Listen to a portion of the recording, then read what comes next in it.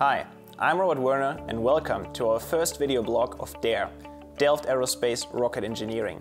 We are more than 100 students and they are bachelors and masters at TU Delft, and together we share the dream of reaching space. We design, build and launch our own rockets, and in the coming video blogs you're going to get some insights in our work on our journey to space.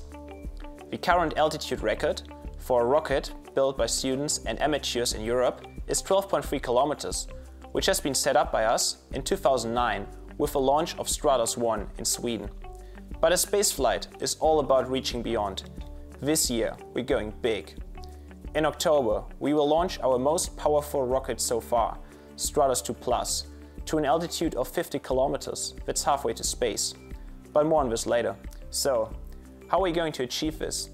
To streamline our efforts, we divided ourselves into 9 technical teams that individually work on different aspects of spaceflight. Examples are Advanced Control, Stratos II+, a scientific ballooning team, a team dedicated to electronics, and one team each for solid, hybrid and liquid propulsion. Now, in this first video blog, we will focus on the brain of a rocket, electronics and advanced control. Have fun, guys. The electronics team collaborates with other teams within DARE to help them design reliable and safe electronics for their rockets. Since rockets can be very dangerous, we created the launch box to launch them from a safe distance. The launch box can measure wind speed, so the safety officer knows what kind of weather there is at the launch pad. We also integrated communication with the rocket to see what the status of the rocket actually is from a long distance. The rocket in itself doesn't necessarily need electronics to be launched, but it surely needs electronics to land safely. The electronics can deploy the parachute and have the rocket landed in a pretty slow speed, so it doesn't get damaged. We also like to do some more than only deploying this parachute. For example, we want to do measurements during flight and record the data of, for example, the speed and the direction the rocket is going. To have some better insight in what we are doing, we also send the data down to the ground station so we can see what the rocket is doing at that particular moment. One of the teams we collaborate a lot with is the Advanced Control team. They require a system that collects lots of data to be able to stabilize the rocket. So the Advanced Control team is the first team within DARE which is making an active stabilization system for sounding rockets. So currently all the rockets within DARE are passively stabilized, which means that the fin size and the location of the rocket is balanced in such a way that the rocket turns into the wind once it's launched. And because of this, at severe crosswinds, you decrease your maximum altitude, and furthermore you increase the ground distance which you travel, because due to the side force of the wind, you diverge. And the Advanced Control team is developed in such a way that we design a system which fixes all these problems, so eventually you can reach higher altitudes and you control your rocket into the direction that you want to go.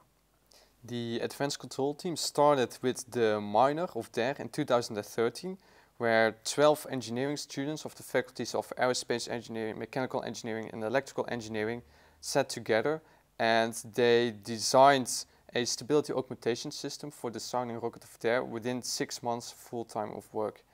And the result of that minor is that we developed the actual hardware of the system. So what we did is we took an existing rocket of DARE and we included our own stability augmentation system in it, which consists is a module which has 4 canards, so it's like tiny little fins mounted on top of the rocket, and in that module there are sensors such as gyroscopes, accelerometers, which measure the attitude of the rocket. And then the control software on board of that module ensures that there is a signal sent to the canards which then correct the flight path of the rocket. And at the end of the 6 months of the minor, we saw that the project was not finished. And then those guys continued with the advanced control team to further develop this system. In August of 2014, the advanced control team successfully performed a wind tunnel experiment at the low-speed wind tunnel of the aerodynamics lab at the TU Delft. And in that experiment, we mounted the rocket inside the wind tunnel, and with a joystick we could manually operate the deflection of the canards, and we succeeded in controlling the rocket's flight attitude with respect to the incoming airflow. In 2015, the advanced control team already performed 2 launches, one in June and one in May, and during those 2 launches we did a flight test with the control module, which includes the sensors and the control software of the rocket, which would go eventually fly in November of this year. So in November we will launch the actual actively stabilized rocket, but before that we want to be really sure that those sensors work in a proper way. And during the flights of this year we saved the data of those sensors onto a black box. It's like a small SD card, and that black box is based on the design of the black box, which is also mounted in the Stratos rocket. So after we have conducted the launch of November, we successfully tested this stability augmentation system. And in the future of the advanced control team, we would like to ensure that all rockets of DARE are able to be actively stabilized. So the ultimate goal is to have our system implemented in a rocket of DARE which would go into space safely and in a stabilized manner. So, let's talk about the Stratos II Plus rocket. As I mentioned before, this is the follow-up project of Stratos I and is aimed to fly to a new record of 50 kilometers altitude. Moreover, it is also designed to carry a scientific payload aboard and safely return it to Earth. We're talking about a rocket of 6.5 meter length and a lift-off mass of 185 kilograms. The Stratos II Plus has a hybrid rocket engine that can produce up to 1 ton of thrust. That is enough to accelerate your car from 0 to 100 kilometers per hour in 2.8 seconds. Our rocket will even reach the speed in less than half a second and max out at Mach 4.3. Try this with your car. We've split up the rocket between 3 main technical teams: the hybrid propulsion team, the capsule and recovery team, and the electronics team. In our series of video blogs, we'll introduce you to all teams. For now, let's take a look at the electronics team. The electronics of Stratos consist of 2 major parts. One part is located directly above the engine and is meant to control the engine and also to shut it down in case something goes wrong, and this is done by the flight termination system.